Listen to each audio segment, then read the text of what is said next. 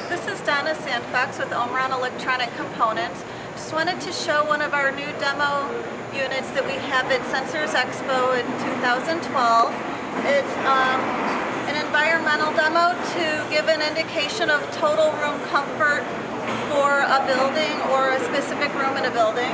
It's combining our thermal IR sensing to detect the presence or absence of people in the room. As you can see, as I move across the sensor, it's picking up the different locations that I'm occupying. It has 8 chips. They're MEMS thermal IR chips in an array, so it's producing 8 individual readings. Also, within this demo unit, we have 2 velocity sensors giving an indication of the airflow in the room in 2 directions, as well as an ambient temperature and relative humidity.